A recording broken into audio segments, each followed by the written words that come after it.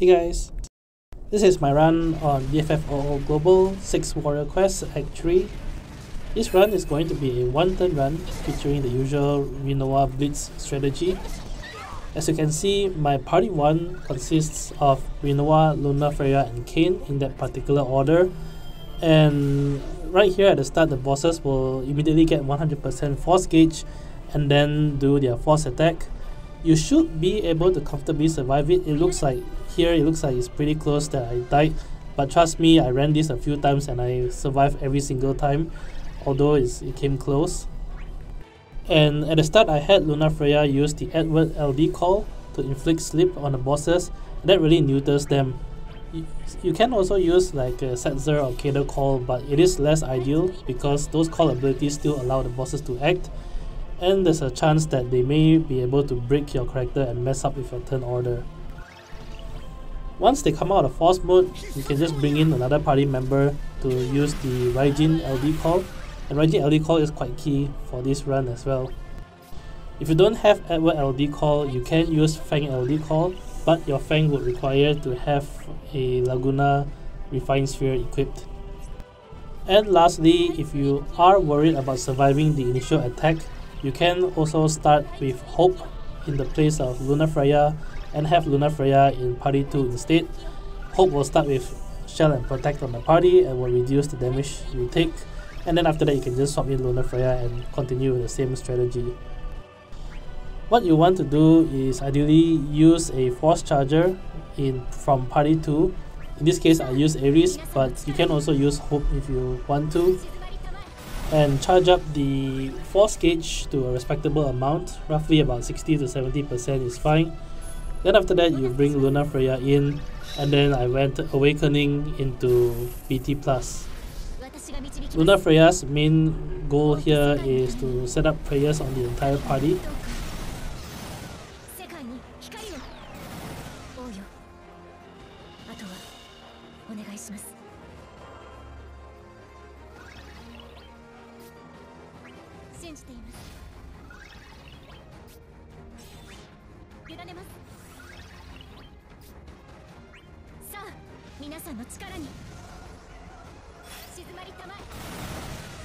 Now right here I swap Luna Freya out, but my recommendation is to spam some energy heal with her until you get 4 stacks of her overhead before you swap her out.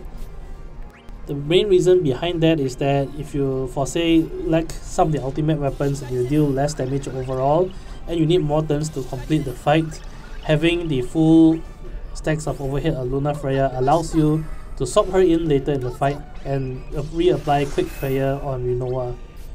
You can also of course just use her LD, because I didn't use up her LD here. Anyway, once you hit 100% force gauge, I swapped Luna Freya out for a Freya from party 2. I use Freya mainly because she can leap into the air and contribute to off-turn damage without increasing the turn count, so this still allows me to keep the turn count at 0 so far. Coming to Kain's turn is the usual, go BT+, LD and jump. Do not use his additional ability here, because if you do so, you will burn through his heavy prayer and you miss out on a little bit of damage there.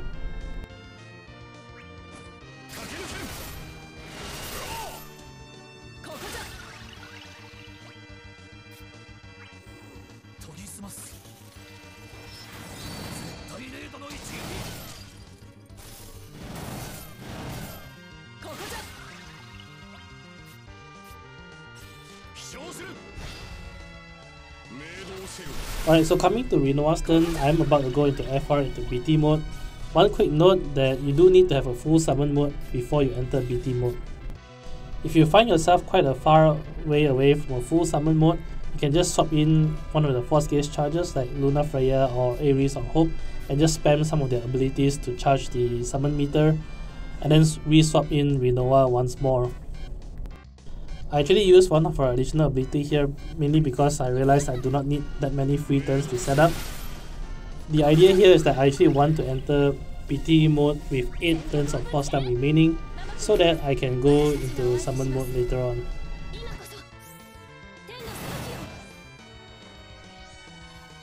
So it's pretty straightforward. Once you enter into force time, The 2 turns that you want to take is using the Rain's LD call and then her BT plus, and this will leave you with 8 turns of force time remaining so that you can enter BT mode.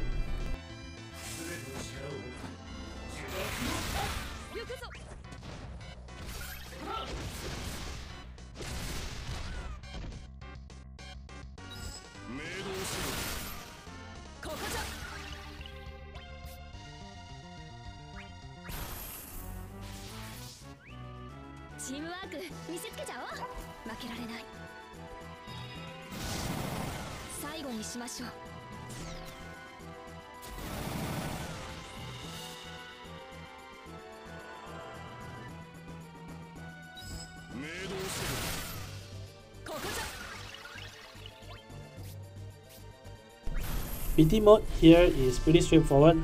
You just want to do 6 Ultima Angel Wings and then have BT finisher. The idea why you want to start at 8 turns of force time is so that you can exit BT mode with 1 turn of force time remaining. This helps a little bit because you get a few extra lancets in from Kain and Freya. But also, of course, this allows you to pop the Brother Summon at 1 turn of force time remaining, as well as use a Cyan LD call.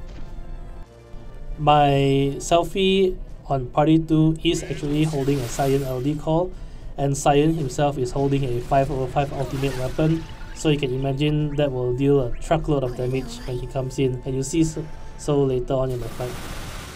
Now if you don't have as many ultimate weapons here set up, do not worry because this strategy should still work, and I'll explain more later when I hit summon mode on what else you can do if the boss managed to survive your onslaught. As I mentioned earlier though, it is quite key that at this point you have the Raijin LD call applied. If you really don't have Raijin LD call, I think you should still be able to make do by replacing it with either a Setzer base call or a Cater LD call. The Brave Freeze effect should still render their attacks harmless once you come out of BT mode, but you do need some sort of mitigation like this, otherwise you will suffer a barrage of attacks when you come out of BT mode, as you will soon see.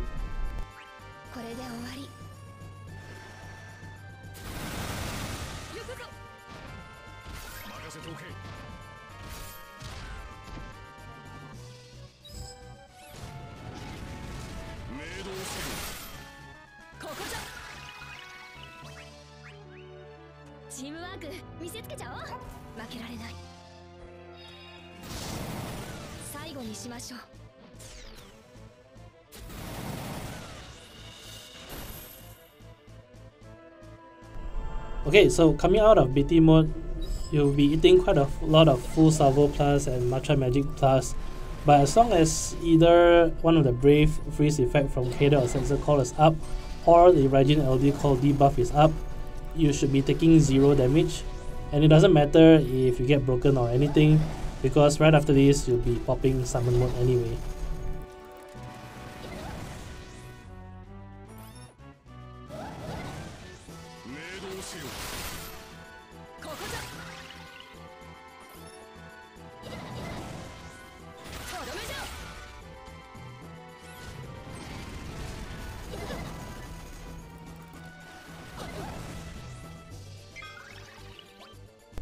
At 1 turn of force time remaining, Brother Summon deal a truckload of damage, and right here whoever's turn it is, just swap it to Selphie, and she's holding a Cyan LD call with a 5/5 ultimate weapon, and boom, boss is dead. Now if the boss still survives, what you want to do is swap out Selphie for Luna Freya, use her LD to reapply Quick Prayer on Rinoa, and then use Selphie's Rapture to apply Rapture debuff. By doing so, you should be able to then finish off the boss using Rinoa's few consecutive turns after that. Anyway, that's it for this run. I hope the video has been helpful, and if you enjoyed the content, do leave a like, comment and subscribe. Really helps a lot. Till then, I'll see you guys in the next Shinryu fight. Bye!